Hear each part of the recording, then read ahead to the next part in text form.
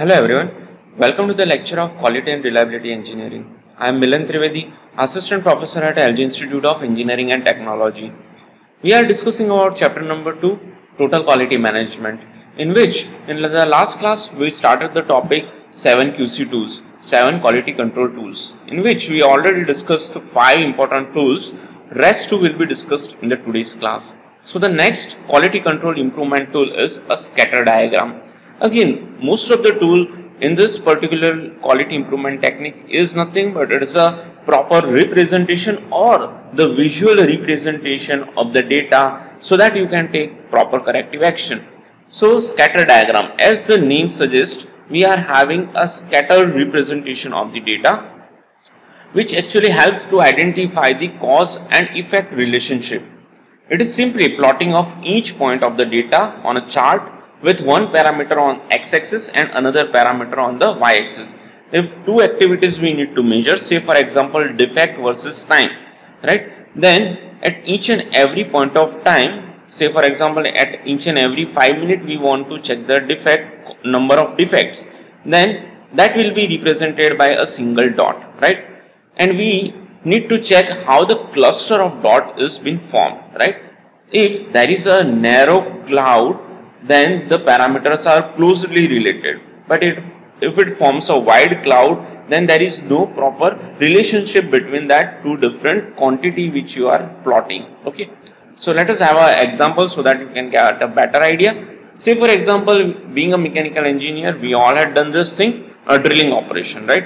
If you are going for a drilling operation and you need to check the smoothness of a cut with respect to the drill speed, these two quantities are in our control. So just have a check of the data that how smooth the particular cut is with respect to drill speed. Try to increase the drill speed. Say for example at 1200 rpm the smoothness is at this point, at 1500 rpm it is at this point, then 1520 rpm it is at this point. So in this way go for different speed variation. You had noticed that up to some level the smoothness has been increased, then beyond that if you are increasing the speed, then it is actually deteriorating the smoothness of the cut, right? So this can help you to decide that at what particular speed the machine should be set, right? So that can actually improvise the quality, right? So in this way we can take a proper corrective action. The seventh and the last basic 7 QC tool is, out of 7 QC tool, is a cause and effect diagram.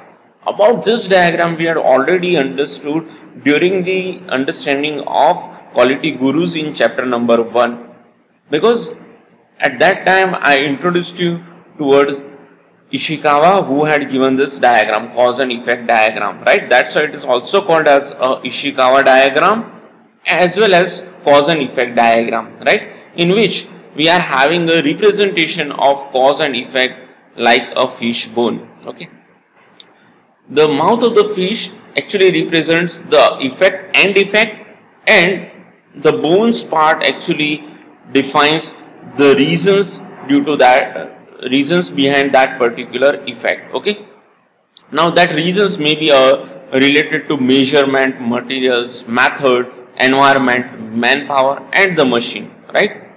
So let us have one example so that you can get a better idea. Say for example, lost the control of the car. Driver lost the control of the car. So what can be the different reasons behind that? That may be due to the flat tire. Another reason may be due to the slippery road condition.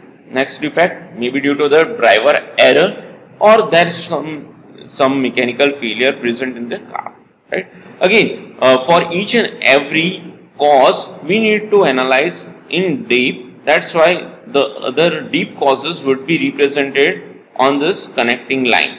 Okay, so flat tire, the reasons can be a nail in a road, or some rock coming in between, blowout, or some glass in between. Slippery road condition may be due to the oil, ice, rain, slow, right? So all the different causes are being represented over this section.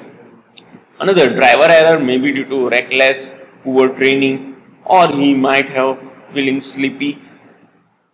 Mechanical failure, the reasons would be a broken tie rod, or it can be a like worn of pads or fluid loss, right, or the brake failure.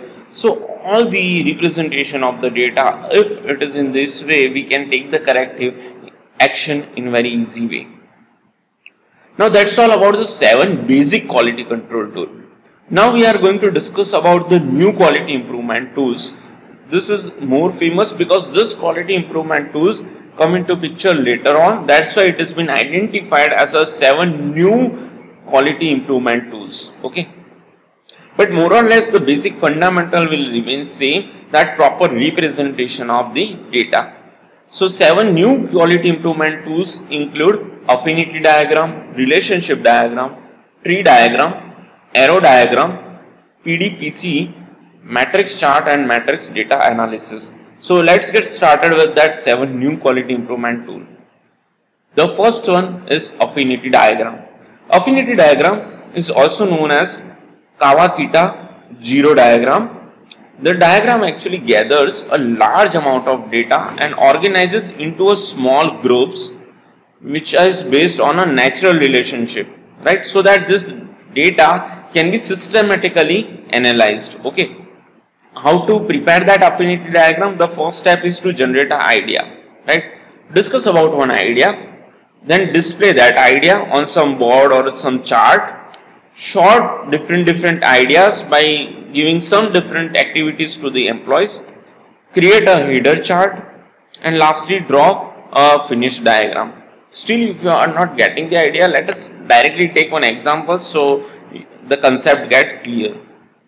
Now we need to do this thing, that why the customer complaints have increased by 30% in last 12 months. Some company want to do analysis on this part. Their complaint from the customer has been increased by 30% within a year, right? So they can go for this affinity diagram, which is used to find improve the quality. Okay. Now the key reasons, that can be a staff, training, telephone and computer systems, management, customer demand. So that are the key reasons which are defined by a different color sticky notes. If you need to represent that data on one chart, you can use sticky notes for that of different colors. Okay. So the main key activities are been defined over here. Under each and every, you just give a task to the employees. They will brainstorm the reasons behind the staff. Maybe due to the expansion of customer service staff. The training, multiple complaints from the same customers are being ignored. That can be a prime reasons. Customer complaints are regularly neglected, right? So for all that, what you require is training, right? Lack of 24-hour service for international customer, that can also lead to increase in the complaint. Then inadequate training for customer service, lack of telephone skill training, right? Lack of 24 hours for international customers. These are the actually causes identified by the staff itself, right? And they need to take the corrective action, proper corrective action for that, right? From the management point of view, the reasons could be management is preoccupied with office politics, maybe the reason. Then poor management qualities, right? So these are the things need to be corrected. Even customer demands, again a telephonic answering machines may be the problem. Put common questions into FAQ to reduce support calls. So you can also write the possible outcome also in the case of affinity diagram. Basically it is again a proper chart kind of representation of the data so that corrective action can be taken in a easy way. The next one is the interrelationship diagram. From the name itself we will get the idea what we are talking about. See, if there is some problem, one specific problem, and there is number of different reasons behind that problem, but that different reasons are also being connected some of the time. So that is nothing but it is an interrelationship, right? If you improvise one thing, second thing may get automatically improvised, right? So you need to find out the interrelationship. So it is used to find out or relate complex cause and effect relationship. This diagram explores and displays interrelated factors involved complex problems. It shows interrelationship between interrelated factors. The diagram appears like this: problem statement written at the top and the related factors will be represented like this. Let us take an example so that you get the idea. Now I am taking an example of a bus stand, right? At a bus stand we face this kind of issues. We all can correlate the fact, that's why I am taking such example. Very high waiting time for the user. Then we are having stations which do not have a space to accommodate the users. We are having illegal transport captures users of the system, poor distribution of the bus fleet, insufficient number of passengers, then agglutinated users inside the bus, insufficient number of buses, right? These are the different problems in a bus stand. Then we need to relate that problems. If that are interrelated, you can represent it by an arrow. I will take one example so you get the idea. See, there is one relation between illegal transport capture users of the system and insufficient number of passengers, right? So that can be related by this arrow, right? So what does it means? For improvising the bus stand, if you are taking one corrective action on this particular orange colored defect, then automatically this defect will also improvise, right? So in this way we can take a proper action. The third diagram, tree diagram. About this we already know, because when we were discussing about the tools and techniques to improvise the quality, we understood fault tree analysis. This is a similar analysis, but in that fault tree analysis we were having a vertical representation of a tree, but in this case we are having a horizontal representation, nothing else. Otherwise the basic concept is same. So the diagram represents or maps out the full range of tasks need to achieve the goal. Okay, let us take the example. Suppose the need of the company is to have a good customer service. So what are the things need to focus on? The waiting time, listen staff and refund policy, right? For again each and every task, what are the performance requirement? For waiting time, then 90% of the customers satisfied with the waiting time.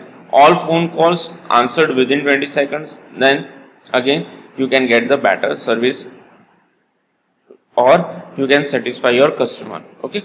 So performance requirement will be chart at the sub branches. The key drivers should be represented at those main branches, and the need will be lying at the top part of the tree. Okay. So in this way you can achieve your goal.